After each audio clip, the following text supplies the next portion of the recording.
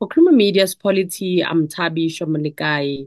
Professor Raymond Suttner joins me to unpack his column titled Evaluating the Achievements and Problems Since the Establishment of the GNU, Part 2.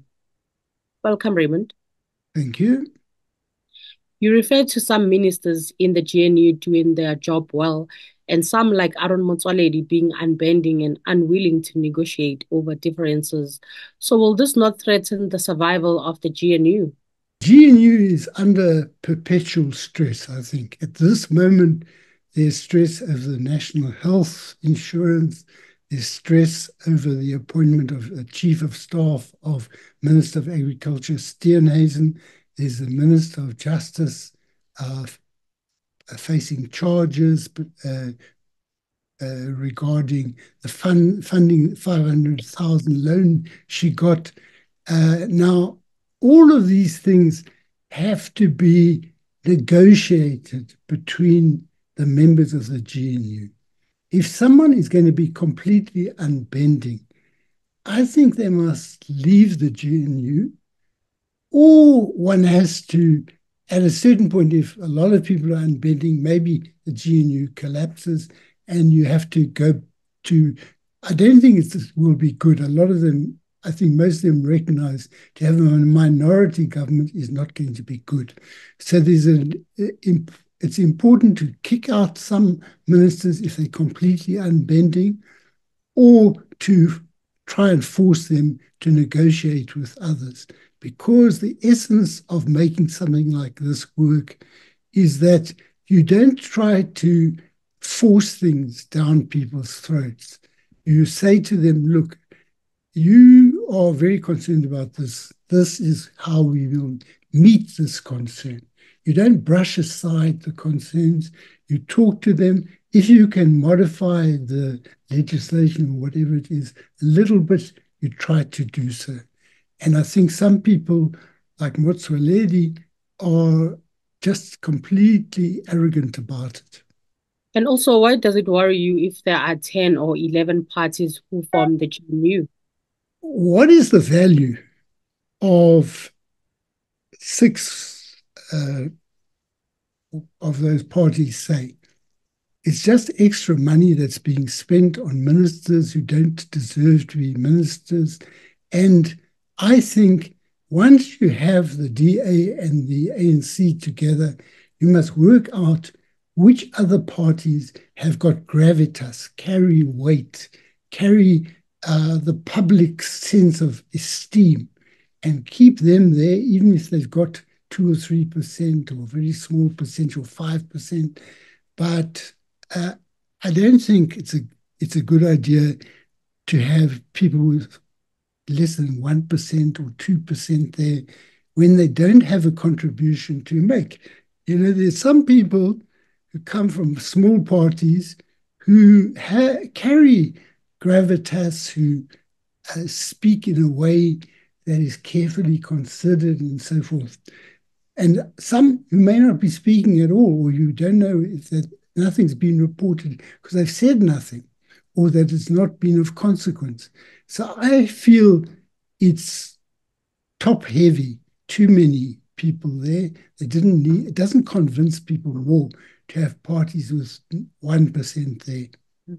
And Justice Minister Thembisi Melani has been involved in a controversial loan from a man who is now on trial in relation to the VBS scandal. So do you agree with the way this issue is being handled?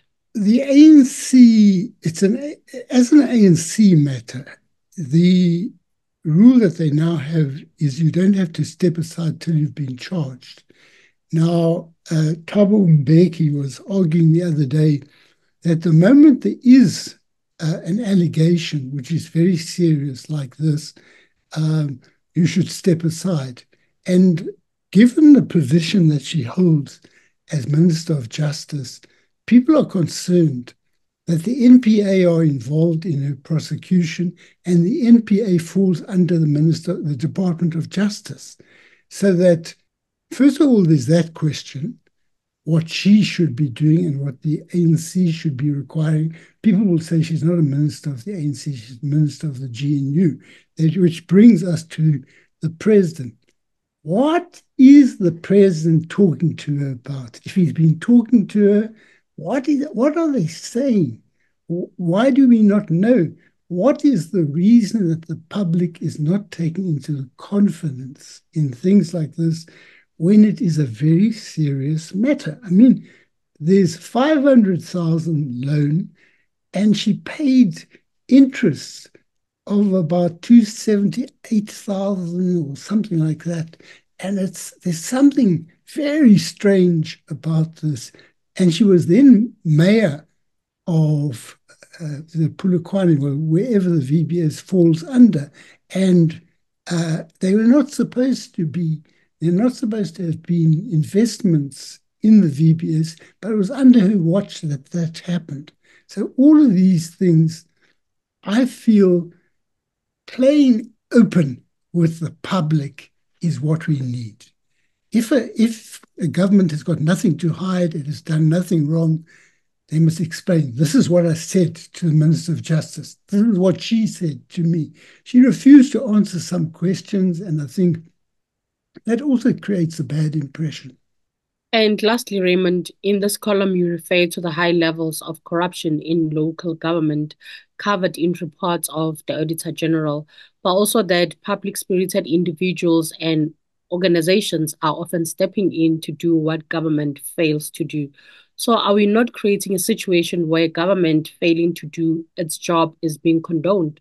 Yeah, well, it's a similar question to before, except it relates to the resources of local government being depleted for the floods in KZN, for water that's polluted in various places because of corruption.